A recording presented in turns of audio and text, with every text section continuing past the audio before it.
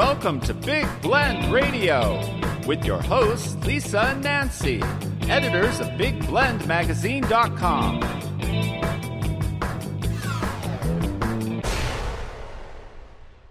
Welcome to Big Blend Radio with Nancy and Lisa. We're the crazy mother-daughter travel team and publishers of Big Blend Radio and TV magazine, as well as Parks and Travel magazine. And joining us on today's show, we have acclaimed novelist Mike-Nemeth, and he's going to tell us all about his brand new crime thriller. It's called The-Undiscovered-Country, and it's a follow-up to his best-selling debut novel, Defiled. Same character in there. So he goes from Defiled to The Undiscovered Country, and it's published by Morgan James Fiction, and The Undiscovered Country is out on May 15th, 2018. And it really explores the complexities of families, the depths of secrets they hide, and the sacrifices they make to keep them buried. In fact, Kirkus Reviews is calling it a precise, elaborate tale that shows just how menacing a family's history can be. We all have those little skeletons in the closet, and that's why we have Halloween. But anyway, go to Mike's website. It's MikeNemethAuthor.com. You can also follow him on Twitter at NemosNovels.com. Welcome, Mike. How are you? I'm wonderful, Lisa. Thank you very much, and happy early Mother's Day, Nancy. Thank you. Mike, these skeletons in the closet, we don't need to wait for Halloween, really, because we have authors like you who decided, hey, I want to expose these early. Tell us a little bit, because I know Defiled really has the same character, Randall Marks. Tell us about Randall Marks, and then let's get into his family gossip. And the family is really good gossip. Sure. Randall is an anti-hero. So that's a person who sort of instinctively questions authority and challenges the status quo.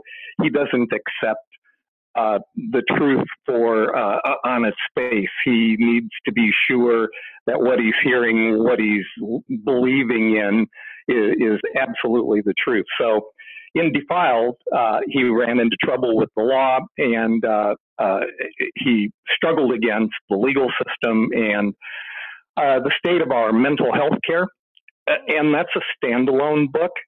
So The Undiscovered Country is just a new set of challenges for Randall. His mother becomes critically ill, surprisingly, and all of a sudden the children gather at her bedside because doctors don't expect her to survive. But of course, Randall doesn't take any of that at face value. He fights against the doctors to keep her alive, to do things medically that they don't advise him to do. And he discovers along the way that her condition may not be an act of God. And as he delves further into that scenario, he uncovers secrets about his two siblings who don't particularly care for him, irregularities with his mother's estate, and then a scheme to embezzle money from a wealthy person who claims to actually be his birth father. Well, why don't you just put everything in a book? I mean, that's a good pile of, family drama and gossip. Scandal. Yeah, I mean, this should be a movie. Like, would you ever want this to be a series? Because, I think that all of us have some part that we can identify with what happens in families. And I know for our side, definitely, we've had our fair share of family drama and secrets, and then somebody will let something out and then it just explodes, But don't you think this would be a good TV series or movie? What's interesting about that comment is my writing style is one where it's light on narrative and very heavy on dialogue and action. So it reads, these are fairly hefty books, but it reads very, very easily and quickly because everything is the characters taking actions or the characters speaking, and that's how we hear the story, or that's how we read the story, which is very much, of course, like a movie script, right? Authors don't have narrative typically in a movie script. It's all about what you can see and what you can hear in the dialogue. And that's actually the way I write. So it would be pretty easy to adapt. Well, you could just hire my family, and there's your play right there. Yeah, I know. I was going to say, Nancy, you kept running out because Nancy read the book Yeah. she's just recently finished, and she's like, It's really good. and then this happened, and then that happened. I'm I'm like, would you stop? I mean, but we do this to each other whenever we get into a good book, and then we have to each give each other like 6 months before we can read the book because we keep nagging when it's good. But you kept running out like, hey, now this happened. You're not going to believe what happened next. I know. It's really got a lot of twists to it, which I like because, we read a lot of books here, and sometimes, you by the fourth page or so, you know what's going to happen. You know who the murderer is, and you already know. And that kind of ruins it for me. I like it when I don't know what's going on. Yeah. It's like, oh, look at that. Ooh, that's a twist. Yeah.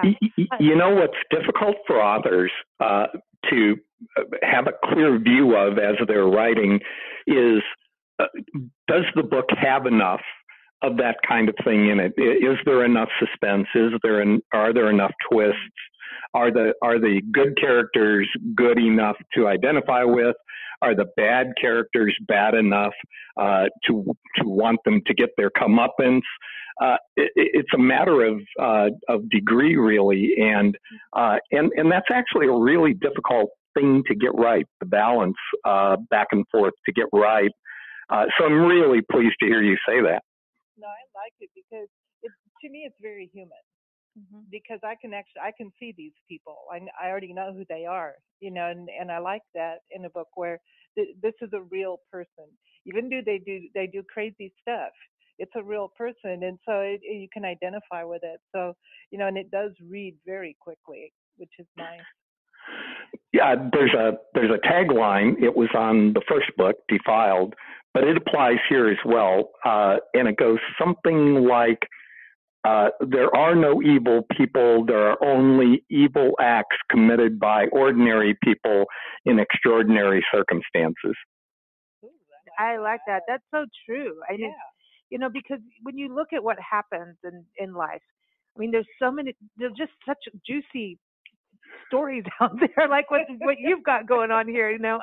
I wonder about, you've got the character development, and I want to talk about your characters. Where do people watching a lot? But I know that you've got a background in basketball, and looking at that, being a former basketball coach, and when you think about basketball or sports, especially on the coach, looking at the different games.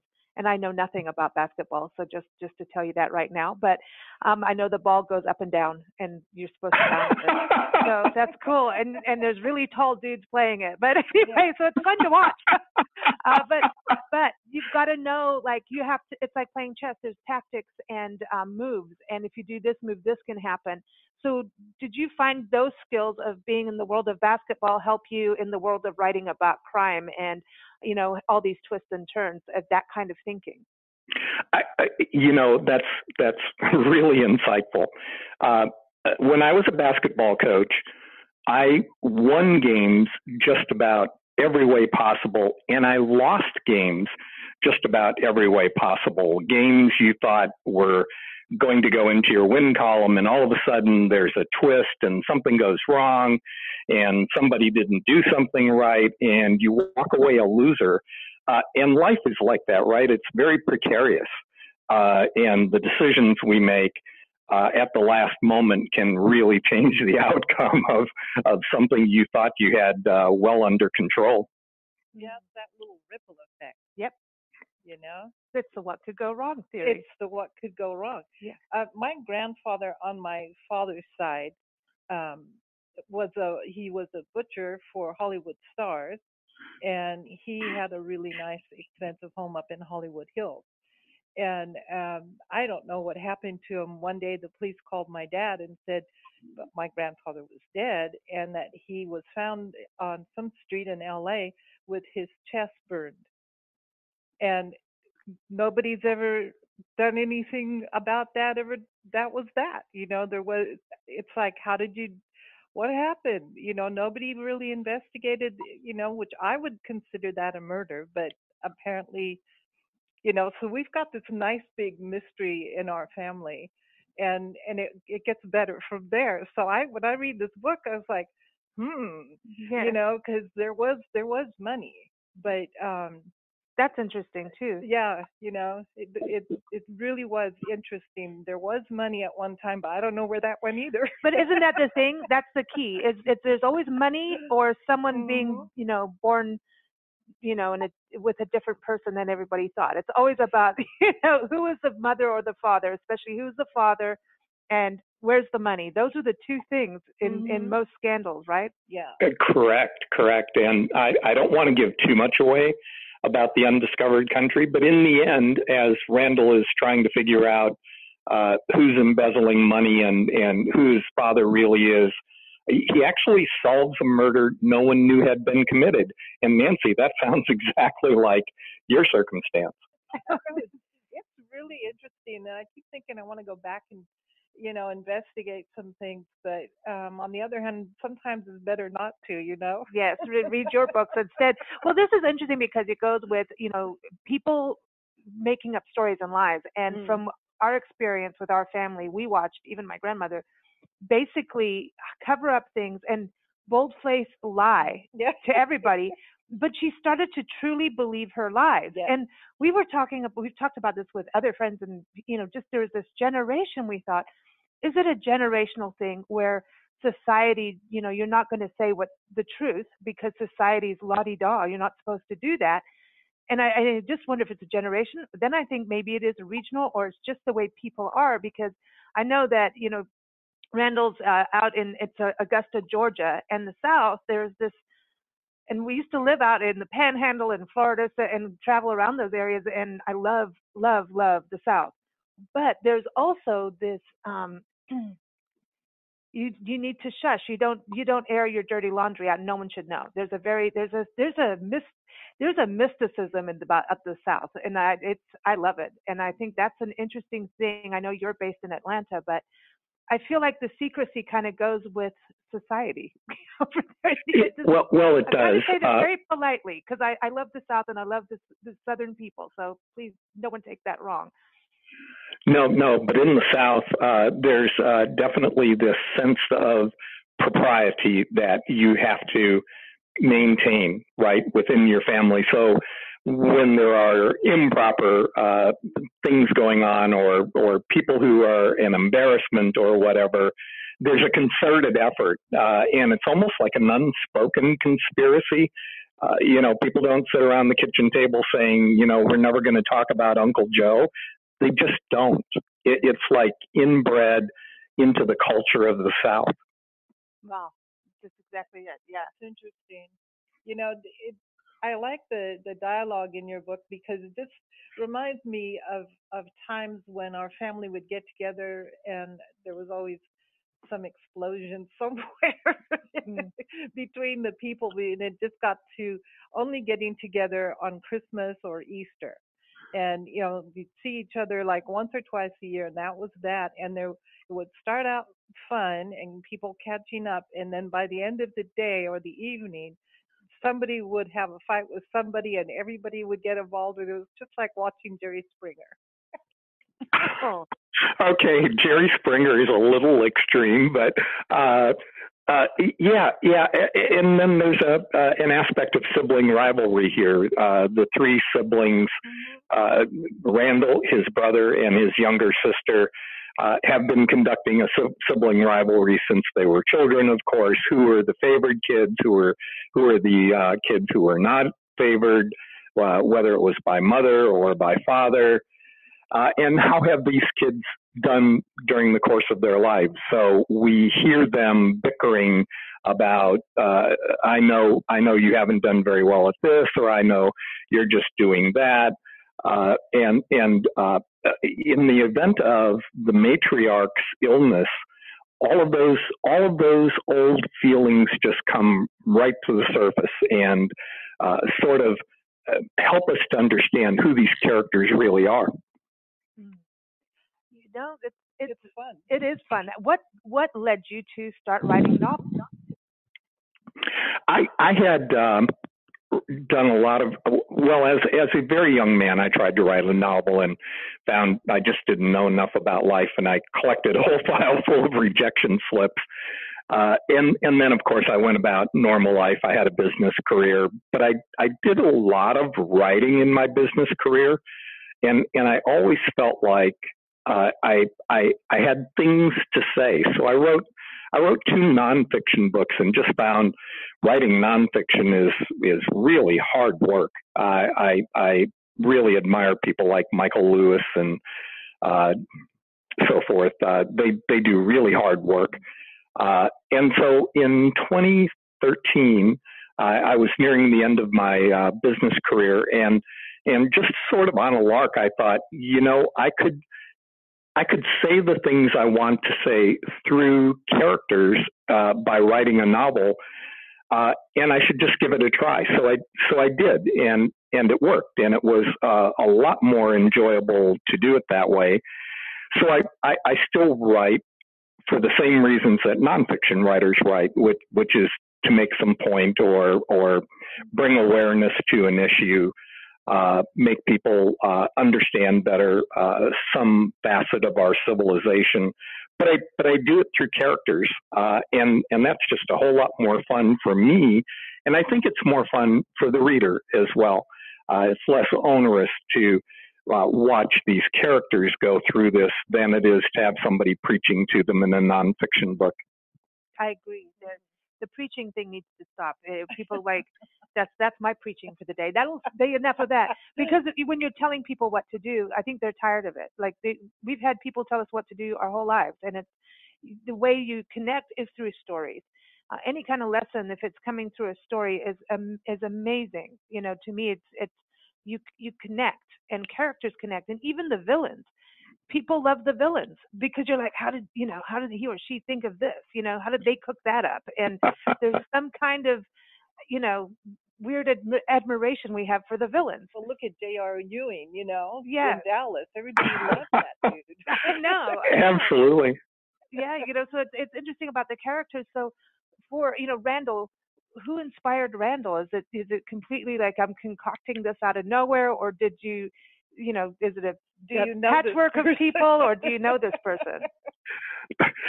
Yesterday, I was at a book club, and somebody, it's written in first person, and somebody said, "Are you Randall?" And I said, "No, but I might actually like to be Randall." Characters are typically composites, right? We take a little bit of this person and a little bit of that person and a little bit of the next person.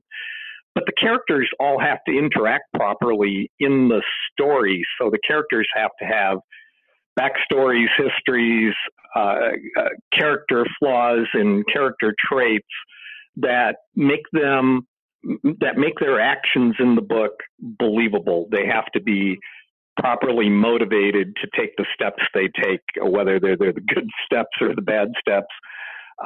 So characters almost get built backward in order to fit into the story, in order to fit into the plot, in order to do the things you want them to do. They have to be certain kinds of people. And so you create them out of the raw material that you see in your friends, your relatives, your business colleagues, and so forth, and put them together bit by bit, so that they can play the role they're supposed to play in your story. So do you start with the plot first? I start with the themes first. So for Defiled, one theme was that justice under the law isn't always fair. There's a difference between fairness and justice. And we don't tend to recognize that until we actually get caught up in the legal system, which Randall does. And the other theme was about mental health. We really have a mental health problem in America that causes a lot of our criminal behavior problems. So I wanted to highlight those two issues, and then the second step would be a plot. And the same thing happened with the-undiscovered-country. I found through the passing of my own parents that aging and dying in America today, it's difficult to do it with dignity. And I think the aging, as they come close to that time, want nothing more than their dignity. And we actually take their dignity away in a whole bunch of ways, whether it's the kind of medical care we give them or how we warehouse them in senior homes at the end and hope they're not a bother to us, or how we fight over their estates and over the future of the family after they're going to be gone.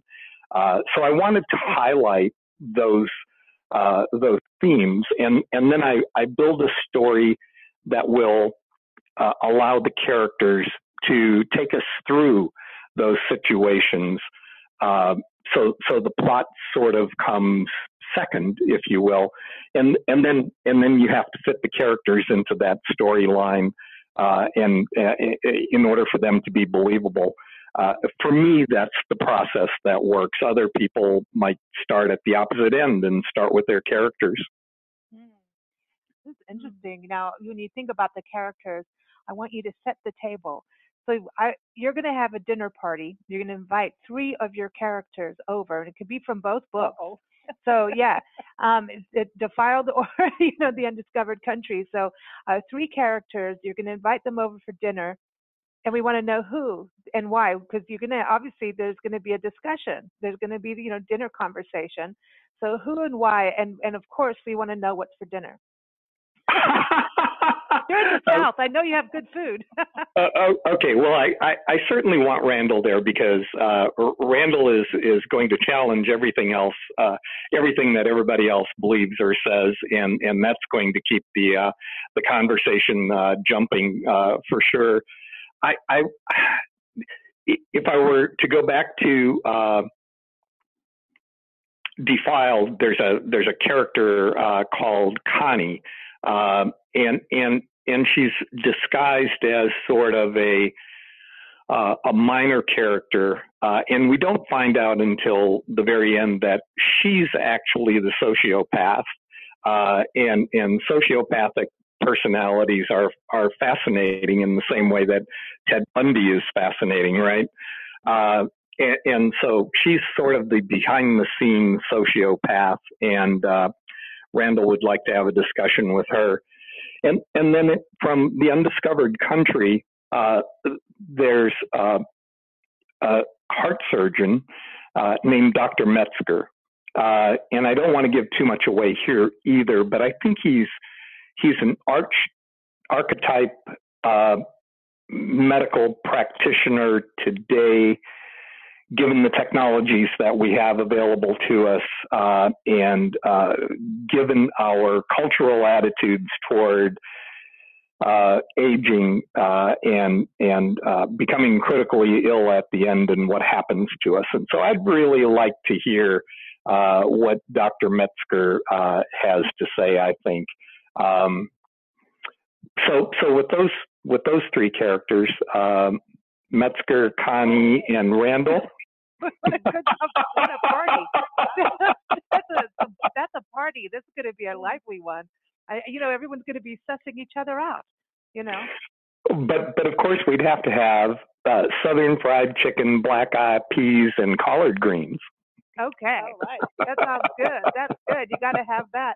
So the one thing I wanted to touch on when you talk about this Connie with the she's a sociopath, and it's really interesting to me because we have some killer women criminals in the world. Like, obviously that's an interesting word to say, killer women, but really women, when it's, psychopaths and just that plotting and the hiding and scheming, the multitasking of crime, right? And women do it very, very well. And, we just don't hear about them as often. And I think that's another thing that you're bringing to light is like, we know how to scheme. I mean, some of the best criminals are women. And even like Women History Month and everything, I always go, what about this, this woman over here, she did this, and then people are like, no, you don't want to, showcase the criminals. I'm like, I do. It just shows how their brains, if they were running a business, they would be, really, really rich. It's a pity they went on the other side. But I think that's fascinating that you're highlighting women in this too. There are important female characters throughout both books. One character who appears in both books is Randall's ex-wife, Carrie. And Carrie is a psychopath. And we tend to interchange the term psychopath and sociopath, but they actually behave, they both have the same illness, mental illness, but they actually behave a little bit differently. And so Carrie is a psychopath, and she's impulsive, quick to answer, quick to temper, violent, but all sort of in the moment. She has no conscience, so she's unable to control her impulses. Whereas Connie is the sociopath, and sociopaths are what cops call organized criminals. They plot, they plan, they scheme, they stay under the radar, and they're in a lot of ways they're a lot more dangerous than psychopaths. Wow, see, here we go. I like this a lot. So did you do a lot of studying of this? When you were writing, did you get into, crime and how, sociopaths and psychopaths think? I mean, did you read journals, or, what did you do for the knowledge of that? Yes, I absolutely did. I bought books. I read books on mental health. I read books on the 5 personality disorders, and consulted psychiatrists so that I used the right terminology and actually understood what I was trying to say. And the same thing from the legal perspective. I had to research wills in South Carolina, and the different kinds of wills. There are actually different kinds of wills, holographic wills and legal wills and so forth, and what gets recognized and what doesn't, and when can a will be thrown out or dismissed, and what constitutes a valid will. So yes, there actually are periods of time when that's what you're doing when you're writing. You're actually researching. So it's a lot of different kinds of work that you actually go through in order to publish a book, and then when you're done and it's available in the marketplace, you get to meet wonderful people like Lisa and Nancy. Well, thank you. It's been a pleasure meeting you. It's been fun. It's a fun conversation, and I can't wait to delve into your book. I have to wait for my mind to clear, since Nancy did one spoiler after the other. But it's made good happy hour conversation. Her reports on your book, so it's awesome. Before you go, I also wanted to mention that you also have another book out. It's nonfiction, right? 128 billion to 1. Yes, that's a book about the NCAA basketball tournament, college basketball, and why you can never win your NCAA tournament basketball pool, why you always pick the wrong teams. So it gets into the statistics behind the game, and also how that tournament is actually constructed and what the barriers are to doing well in your office pool. It's a short, fun little read, and it is available now on all the online bookstores, and hopefully in a few bricks and mortar stores as well. Yeah, we got to keep those brick and mortar stores going. We certainly do. All those independent bookstores have to, got to keep them going. Bookstores are the best, they really are, and it's just, we got to support those. So everyone, again, you can go to mike-nemeth-author.com. He's on Twitter as well at under Nemo's Novels, and also, of course, go to Amazon, Barnes & Noble, all those great places to get The Undiscovered Country, out May 15th, 2018, again by Mike Nemeth. We want to thank you, Mike, and thank you to our listeners always for joining us here on Big Blend Radio. We air on Monday through Thursday at 4 p.m. Pacific Time, 7 p.m. Eastern Time, Fridays and Sundays at 11 a.m. Pacific Time, 2 p.m. Eastern Time. If you go to bigblendradio.com, you'll see our schedule, and you can click through to listen to the shows as they air live, or you can listen on demand through all those different networks we're on, like Spreaker, Blog Talk, SoundCloud, YouTube, you name it. It's all listed there. And also, don't forget, if you love author interviews and new books, go to blendradioandtv.com. We feature a lot of author interviews in our Big Blend Radio and TV magazine, as well as our books department. So check that out there. But thanks so much, Mike. It's always a pleasure to chat with good authors like you. Well, thanks to both of you. And like you said, thanks also to the listeners. Absolutely. And we're going to close with some music. We always like to do some music. And I picked this song for you because it's called Beautiful Bouquet. It is from John Roniger. He is out of New Orleans, but I know he tours around and goes to Florida, Georgia, all over the place. And this is John Roniger and the Good for Nothing Band. And Beautiful Bouquet is really about the beautiful bouquet of people we have in our life. So the many shades of psychopaths or not. But anyway, you can go to johnronigermusic.com. That's John with no H. And it's off of his album Gypsyland, live at the Mint. So here it is, Beautiful Bouquet. Take care, everybody. 1, 2, 1, 2, 3,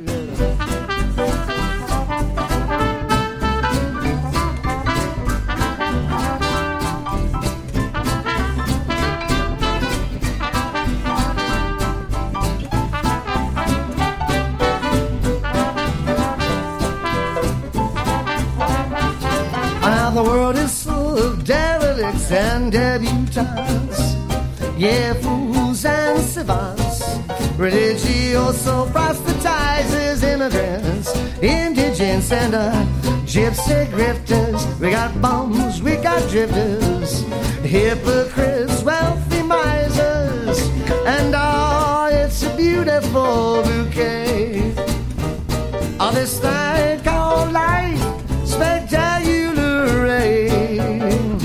fragrantly juxtaposed. Oh, hey, what is life anyway? Ain't nothing but a beautiful bouquet.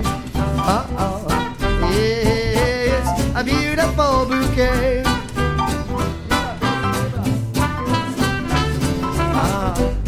Sorry, fellas.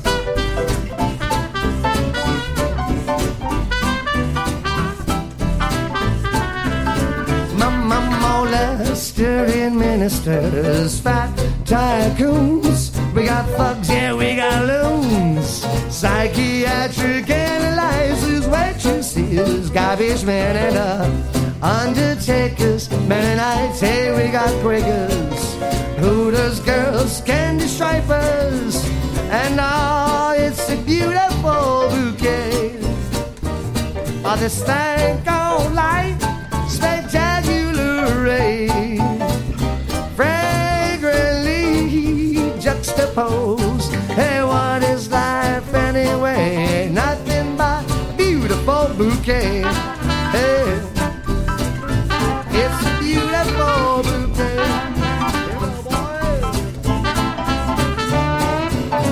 I'm eating Slim Jims, drinking my yoo-hoo, watching life go by from my front stew. There's a little bit of heaven and a whole lot of whatnot, boiling up in this big old crock pot.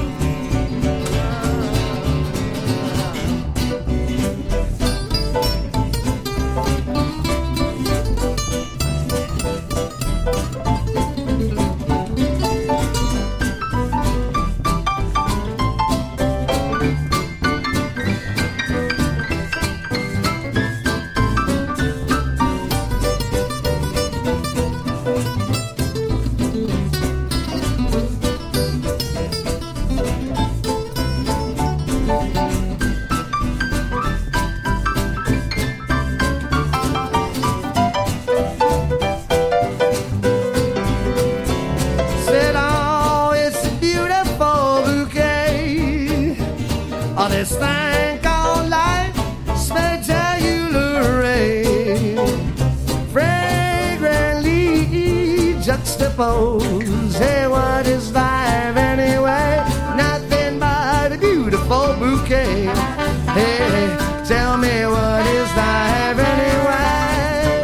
It's a beautiful bouquet. Oh, yeah, a beautiful bouquet.